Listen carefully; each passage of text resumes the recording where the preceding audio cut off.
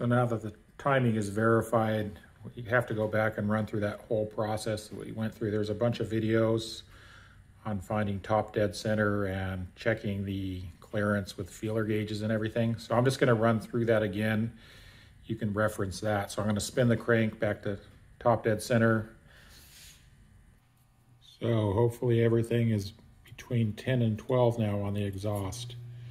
They were all between like 3 and 7. So I'll get back to you and let you know. So I'm super relieved because I don't want to have to take those camshafts out again. And I'm not going to have to because I went back and checked.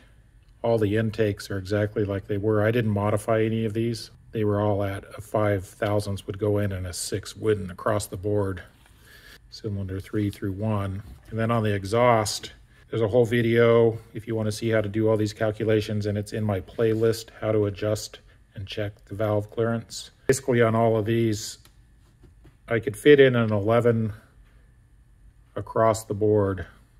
11, 11, 11, 11. A 12 wouldn't quite fit. I did to get to this one, which is interesting because the theoretical number was 0.0106. And I rounded that off to 11, but a 10 will go in, but very loosely, and I can't fit an 11. So I'm going to actually call it 0.0106 because it slid in fairly easily. So you know it's not exactly a 10, it's a little wider. And if you look at the exact tolerance on the exhaust valves, it's 0.0102. I was just rounding that off to 10 because I didn't want to remember this little digit forever. So if I'm at 0.0106, I'm within tolerance.